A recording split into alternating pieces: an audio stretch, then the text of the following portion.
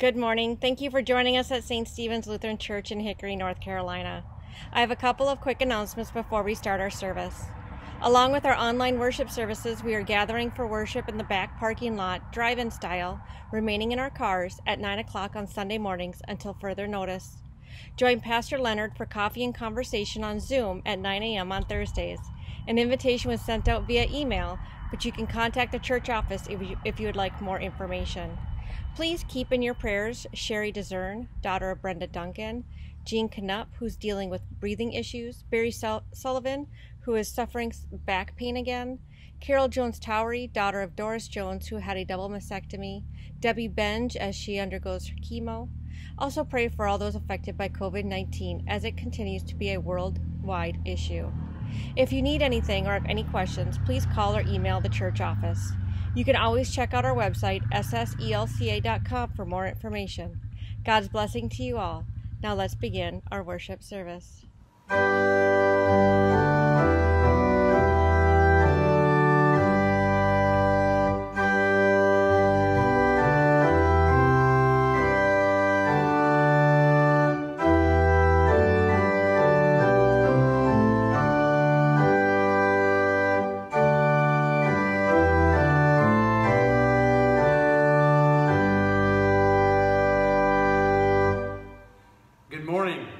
This 5th day of July in the year 2020. We're so glad that you can join us for worship here at St. Stephen's Lutheran Church in Hickory, North Carolina. Our first hymn is Let the Whole Creation Cry.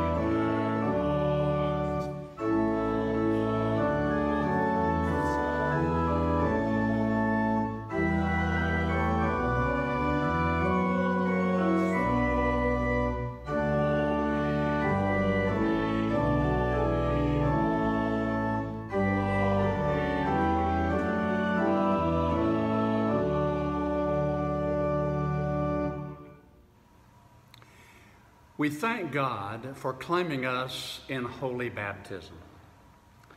Alleluia, Christ is risen indeed. Joined to Christ in the waters of baptism, we are raised with him to new life. Let us give thanks for that holy gift of baptism. We give you thanks, O God, for in the beginning you created us in your image and planted us in a well-watered garden. In the desert, you promised pools of water for the parched, and you gave us water from the rock. When we did not know the way, you sent the Good Shepherd to lead us to still waters. At the cross, you watered us from the wounded side of Jesus, our Lord. And on this day, you showed us again with the water of life. We praise you for your salvation through water, for the water in the font, and for all water everywhere. Bathe us, O Lord, in your forgiveness, your grace, and your love. Satisfy the thirsty and give us the life that only you can give. To you be given honor and praise through Jesus Christ our Lord. Amen. In the unity of the Holy Spirit now and forever. Let us pray. You are great, O God, and greatly to be praised. You have made us for yourself, and our hearts are restless until they rest in you. Grant that we may believe in you, call upon you, know you, and serve you. Through your Son, Jesus Christ, our Lord, we pray. Amen. The first reading comes from Zechariah 9, verses 9 through 12. Rejoice greatly, O daughter Zion. Shout aloud, O daughter Jerusalem. Lo, your king comes to you. Triumph and victorious is he, humble and riding on a donkey, on a colt, the foal of a donkey. He will cut off the chariot from Ephraim and the war horse from Jerusalem. And the battle bow shall be cut off, and he shall command peace to the nations. His dominion shall be from sea to sea, and from the river to the ends of the earth. As for you also, because of the blood of my covenant with you, I will set your prisoners free from the waterless pit. Return to your stronghold, O prisoners of hope. Today I declare that I will restore to you double. The word of the Lord. The second reading is from Romans, the 7th chapter, verses 15 through 25a. I do not understand my own actions, for I do not do what I want to, but I do the very thing I hate. Now, if I do what I do not want, I agree that the law is good. But in fact, it is no longer I do that, but sin that dwells within me. For I know that nothing good dwells within me, that is, in my flesh. I can will what is right, but I cannot do it. For I do not do the good I want, but the evil I do not want is what I do. Now if I do what I do not want, it is no longer I that do it, but sin that dwells within me. So I find it to be a law that when I want to do what is good, evil lies close at hand. For I delight in the law of God in my inmost self. But I see in my members another law at war with the law of my mind, making me captive to the law of sin that dwells in my members. Wretched man that I am, who will rescue me from this body of death? Thanks be to God through Jesus Christ our Lord. The word of the Lord. Thanks be to God. The Holy Gospel is written in the 11th chapter of the Gospel according to St. Matthew. Jesus spoke these words to the crowd, saying, "To what will I compare this generation? Is it like children sitting in the marketplaces and calling to one another? We played the flute for you, and you did not dance. We wailed, and you did not mourn. For John came neither drinking nor eating, and they say he has a demon. The Son of Man came eating and drinking, and they say, look, a glutton and a drunkard, a friend of tax collectors and sinners. Yet wisdom is vindicated by her deeds." At that time Jesus said, "I thank you, Father, Lord of heaven and earth, because you have hidden these things from the wise and the intelligent, and have revealed them to infants. Yes, Father, for such was your gracious will. All things have been handed over to me by my Father, and no one knows the Son except the Father, and no one knows the Father except the Son, and anyone to whom the Son chooses to reveal him." And now listen particularly to these words of comfort that Jesus gives. Jesus says, "Come to me, all that are weary and are carrying heavy burdens, and I will give you rest. Take my yoke upon you and learn from me. For I am gentle and humble in heart, and you will find rest for your souls. For my yoke is easy and my burden is light. The gospel of the Lord. Thanks be to God.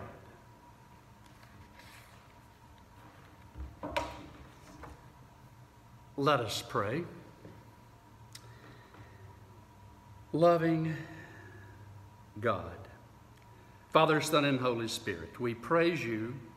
We gather this day to offer our thanks and our praise, telling you of our love for you in response to your first love for us. And we ask, O Lord, now that you might speak and that we might hear. Amen.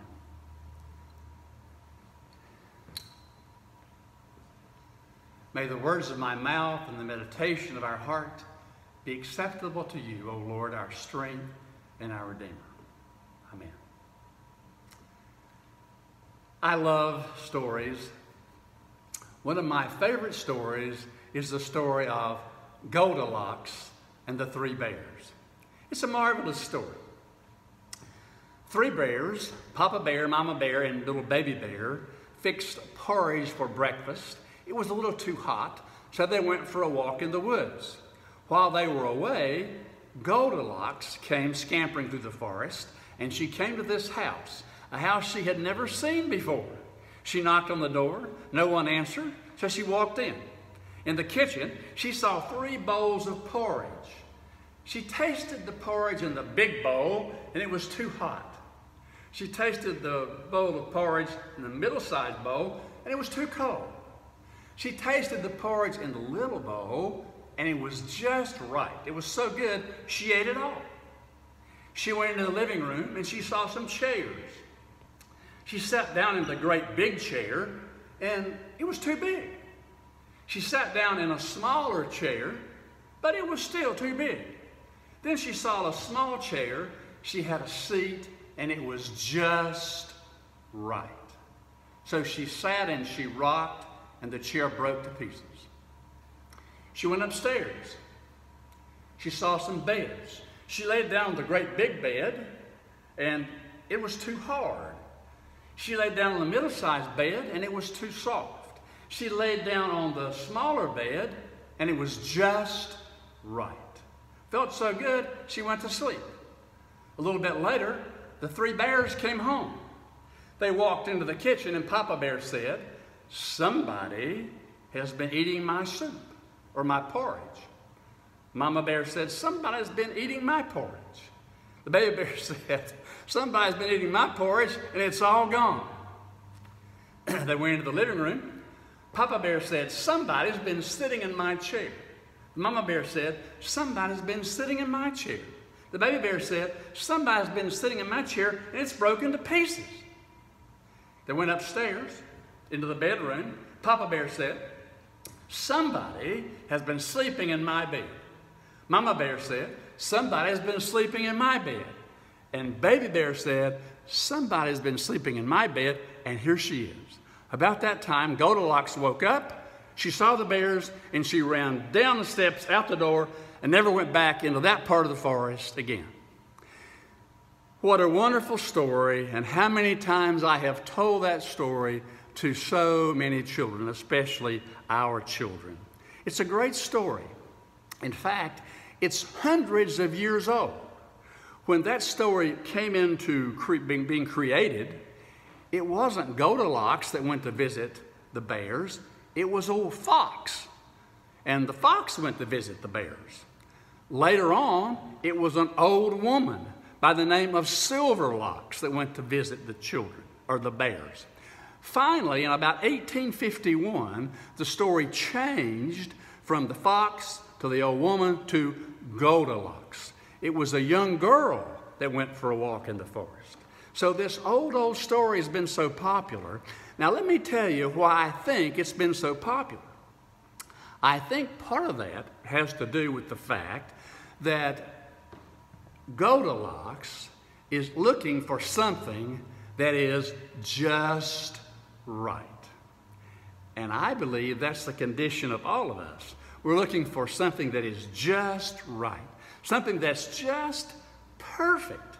Now, that doesn't always happen, but that's the goal, I think, of many of us. Think about it. If you watch the commercials on TV, they're talking to you about being just right or having something just right.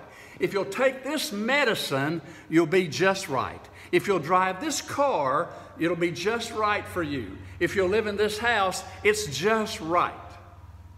If you'll eat this food, if you'll drink this drink, it's just right. It's going to make you just right. It'll make you moving toward perfection. If you'll feed your dog this particular food, your dog will be just right.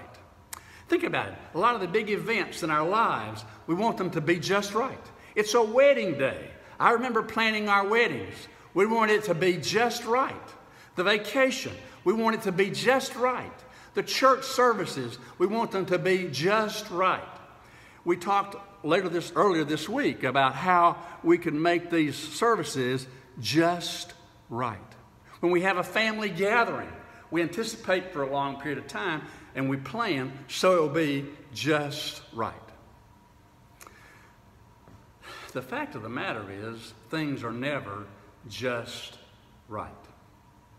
Remember the story of Goldilocks and the Three Bears?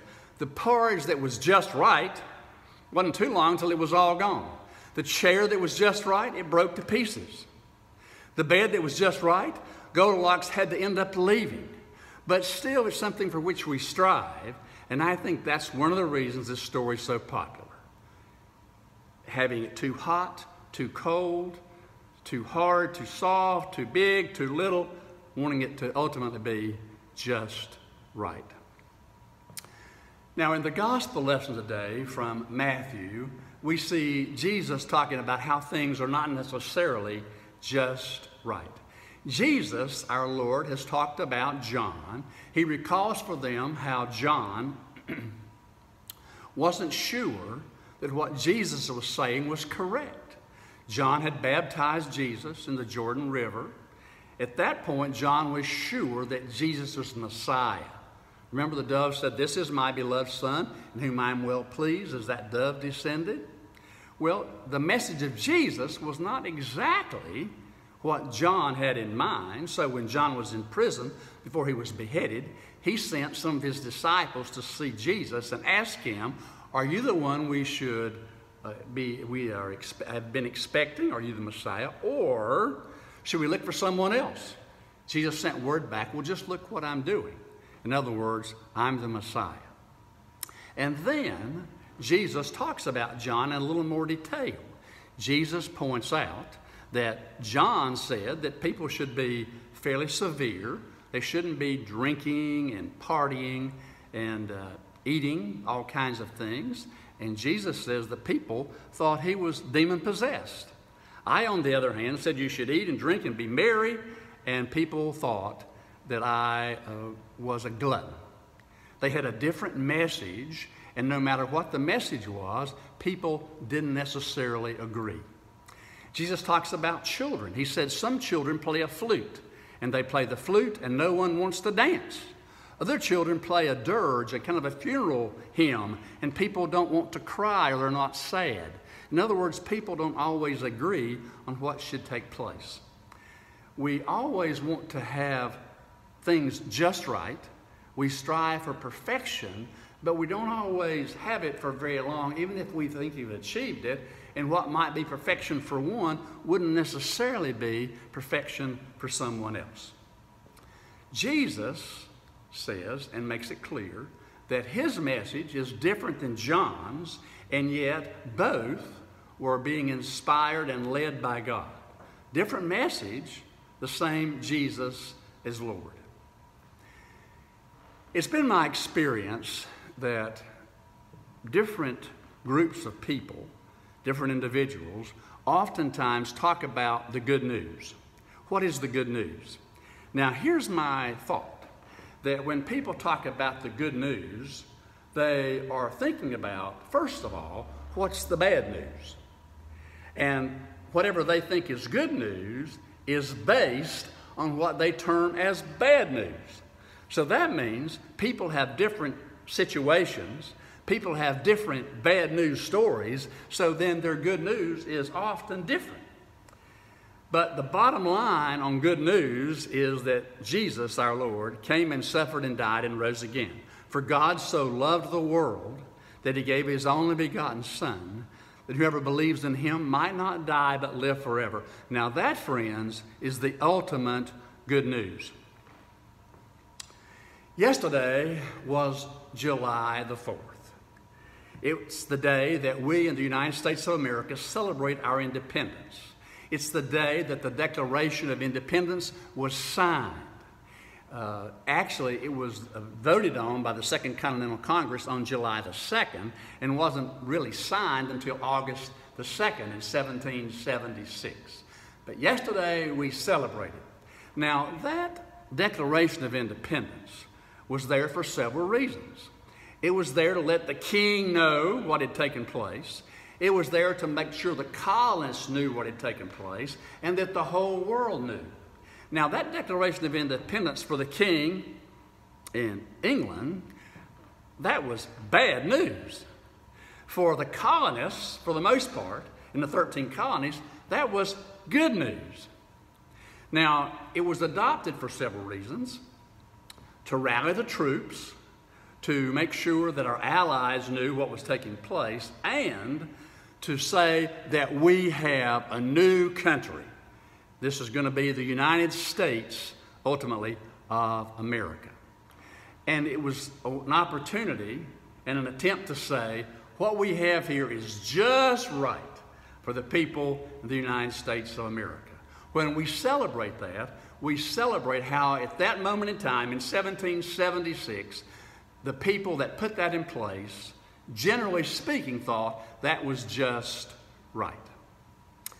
Now, we have all these challenges facing us as a nation and as a world. And the coronavirus is just one of those challenges. But everywhere we look, we see challenge upon challenge upon challenge. We hear all kinds of bad news. In fact, I was jokingly saying to Rita one night this week, I've prayed, I've worked up my nerve, and I'm going to watch the news. The point was, it's just always such bad news in these days. You just wonder how many people have died. What are the trends related to the virus? What's taking place around the world? What's taking place with other nations and our relationship to those nations? It's just a challenging time. Now, with all that in mind, today, and what was taking place in the time of Jesus, when people didn't agree with Jesus, they didn't see how Jesus and John could be quite different. Jesus said, when it's hot and cold and hard and soft and big and little, and you're trying to make it just right, Jesus said, take my yoke upon you. Learn from me. Now, a yoke is normally a big piece of wood that goes around the shoulders of oxen, and they're tied together in such a way that they can actually move a load together. 2 oxen can carry much, much more than 1 oxen could carry. They go very slow and they carry a lot. Jesus is saying here, if you will yoke yourself to me, I'll help you carry the burden. You don't have to carry this burden alone. Now, what a comfort is that? We yoke ourselves to our brothers and sisters in Christ. Here at St. Stephen's, I've seen people yoking together to help carry the burden. But the ultimate yoking, as Jesus says, is to yoke ourselves to him. And then Jesus says, I'll give rest to your souls. He says in the translation that we use today, the yoke is easy. A better translation might be that the yoke is good, or the yoke is kind, and then our burden won't be as heavy to carry.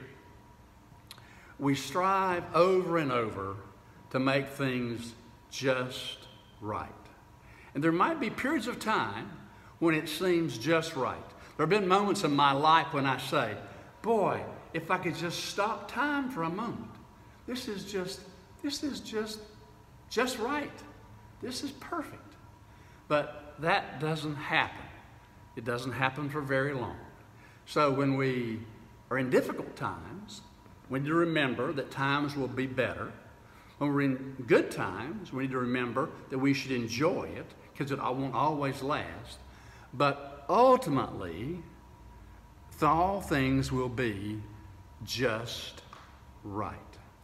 They'll be just right because Jesus suffered and died on the cross, rose from the dead on the third day, ascended to heaven, has promised to return so that all things might be made new or be made just right. Let me read to you how our worship service begins when we are celebrating the sacrament of Holy Communion. I'm reading now from the Evangelical Lutheran Worship Book. And I wanted to read it to you word for word. God, who is rich in mercy, gives us a new birth. In other words, makes us just right into a living hope through the sacrament of holy baptism. By water and the word, God delivers us from sin and death and raises us to a new life, makes us just right in Jesus. We're united with all the baptized in the body of Christ because they too are just right, anointed with the gift of the Holy Spirit, and joined in God's mission for life in the world. Thanks be to God, for God makes us just right. Amen. Our sermon hymn of the day is, "O Beautiful for Spacious Skies."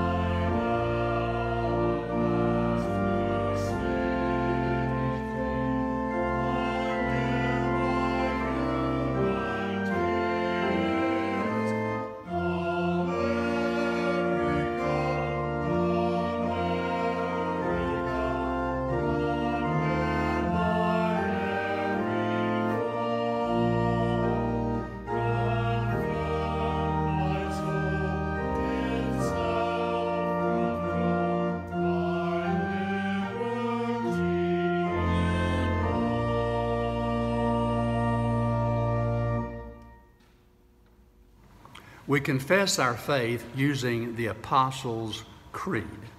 It's a reminder of what we believe in the Christian church, a reminder of what we have believed for hundreds and hundreds of years. I believe in God, the Father Almighty, creator of heaven and earth. I believe in Jesus Christ, God's only Son, our Lord, who was conceived by the Holy Spirit, born of the Virgin Mary, suffered under Pontius Pilate, was crucified, died, and was buried. He descended to the dead. On the third day he rose again. He ascended into heaven.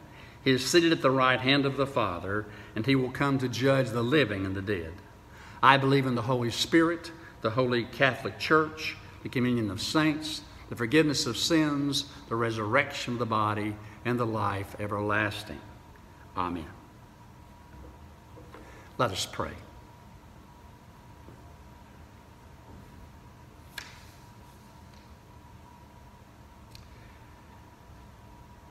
We pray, O Lord, for the church. Sustain us as we share your word.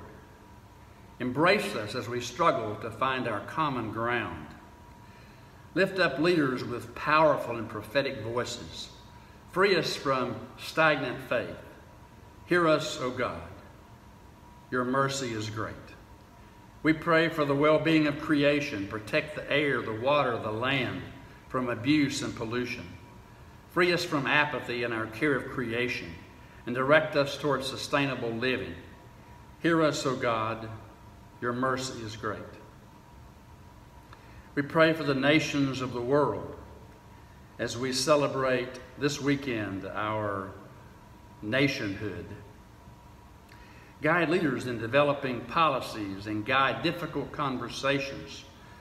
Free us, O Lord, from sin and evil that hinders relationships and our building of those relationships. Lead us to expansive love for our neighbor. Hear us, O God. Your mercy is great. We pray for all in need, O Lord. We pray for those who are tired, feeling despair, sick, or oppressed. We pray for our world as we deal with the coronavirus. We ask that you might assist people as they try to find a solution to this problem. Take their yoke upon you and ease their burdens. Give your consolation and free us from all that keeps us bound. Hear us, O God. Your mercy is great. We pray, O Lord, for St. Stephen's and for all congregations around the world. Bless pastors and deacons and congregational leaders. Energize children's ministry volunteers, church administrators, and those who maintain our building. Shine this place that we might notice the ways that your love transforms our lives. And help us, O Lord, as we think about how we might return to a different style of leadership that will bring us more closely to each other in body and in spirit. Your mercy is great, O Lord. Hear us. We give you thanks for those who have died in the faith. Welcome them into your eternal rest and comfort us in our grief until we are joined with them in new life, until we are just right. Hear us, O God. Your mercy is great. Receive these prayers, O God, and those too deep for words. Through Jesus Christ our Lord we pray. Amen. Our Father, who art in heaven, hallowed be thy name. Thy kingdom come, thy will be done on earth as it is in heaven. Give us this day our daily bread, and forgive us our trespasses, as we forgive those who trespass against us. And lead us not into temptation, but deliver us from evil. For thine is the kingdom, and the power, and the glory, forever and ever. Amen. The Lord bless you and keep you. The Lord make his face shine on you and be gracious to you. The Lord look upon you with favor and give you peace. In the name of the Father, and the Son, and the Holy Spirit. Amen. Our closing hymn for the day is I Heard the Voice of Jesus Say.